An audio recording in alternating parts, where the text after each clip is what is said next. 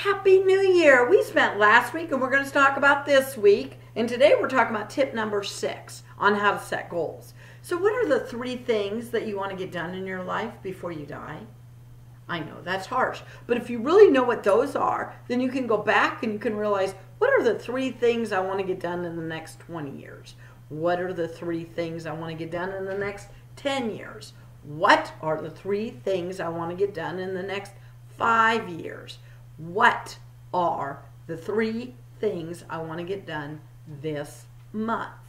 Then you can think, what are the 3 things I need to get done this week? And what are 3 goals that I can do today to get me to those goals? So if you work it backwards like that, and we love to think in 3s, that's just how our mind works. So if we put it in 3s, it simplifies it for you. So if you go back and you look at the 10 things you want to accomplish this year, when we talked about that last week, then we could go ahead and make it into 3s like that. So comment below, what are your 3 things that you want to get done before you die, in the next 20 years, in the next 10 years, in the next 5 years? How about this next month?